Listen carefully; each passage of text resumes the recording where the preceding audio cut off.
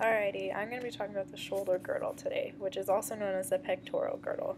It consists of the clavicle and the scapula. The clavicle, or also known as the collarbone, is a slender, doubly curved bone. The sternoclavicular joint is where each shoulder girdle attaches to the axial skeleton, and as these little boxes point out, they're just right there.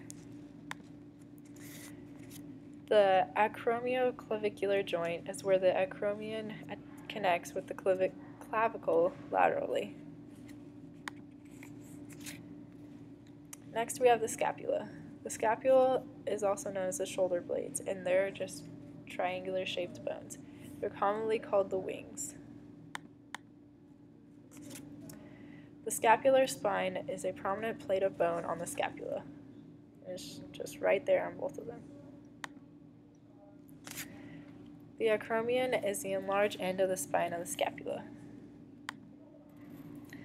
The glenoid fossa is a shallow depression on the scapula which the head of the humerus fits into, which would be right here, because this is the humerus. The glenohumeral joint is the joint formed between the humerus and the scapula.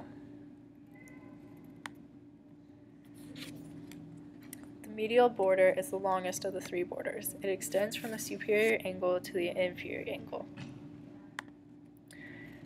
The lateral border is the thickest of the three borders. It starts at the lower margin of the glenoid cavity and inclines down and back to the inferior angle.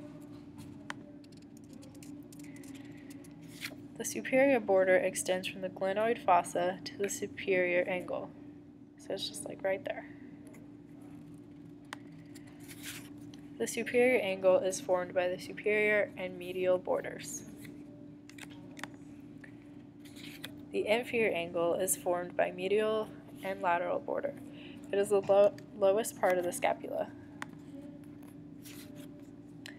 The lateral angle is formed between the superior and lateral borders.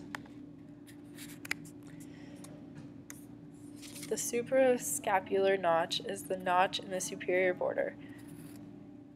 It's just medial to the base of the coracoid process. The coracoid process is the process that looks like a beak on the scapula. It's just right there, it looks like a little bird.